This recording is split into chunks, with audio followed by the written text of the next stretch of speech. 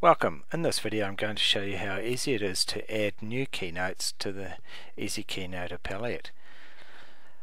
I'm going to first of all find a section where I want to add a keynote, and in this case it's going to be in Doors and Windows, under Windows, and we've got aluminium windows here and wood windows. I want to add a section for plastic windows.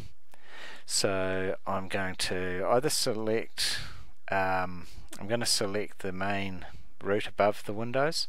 Doesn't matter, you can select down here as well. In this case I'm going to select here, and I'm going to add on the plus to add a keynote. It'll bring up the Add Keynote dialog box, where I then go and put a number in for the keynote value. Now we've got 80520 and 80550. If I put in a number that is already taken, you will notice that the text box here turns red and it says it must be unique. Revit will not allow duplicate key numbers in the Revit database. So it's doing a check there just to make sure that we are putting in a unique number. So in this case I'm going to put 70 in there. And I'm going to type in plastic windows. There is also a checkbox here for override auto text formatting. In my settings dialog up here I've got it set as title case, and even though I'm typing in lowercase, you'll see what happens with the windows here.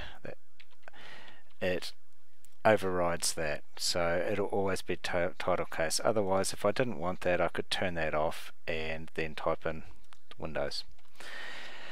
Okay, the keynote location, same as selected keynote. If that was the case, it would put it on the same level as here. I'm wanting it in the next level down, so I go level below selected keynote. If you've got disciplines set up, for some of our filtering and stuff up here, which I'll have another video shortly on disciplines, we can set a discipline that this keynote goes on as well. So I'm going to put architectural, and I'm going to put in here test keynote as a comment. Once you've filled out that, we can go OK, and it adds the keynote there. Now there's no need to reload that Revit keynote or go up to annotate and reload the keynote file. That's all been done in the background for you, and this keynote now is ready to use. If I hold my mouse over here, we've got plastic windows, and actually if I were to refresh this, it would also have a comment come up. If I press the middle mouse button, it'll show the history of this keynote, who entered it, the date, the time, the type of edit, the old values and the new values. There will be a video on history tracking of keynotes available as well at a later date. So that's how easy it is to add a keynote. If you end up putting your keynote in the wrong level, you can drag and drop it to another level by holding down the shift button and dragging it to the desired location.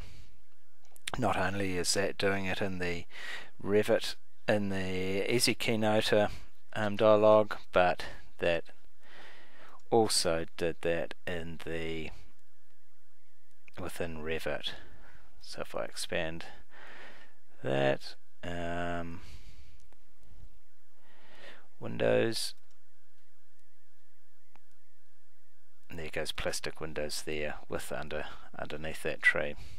So no need for a manual reload, that's all being synchronized in the background by Easy Keynoter.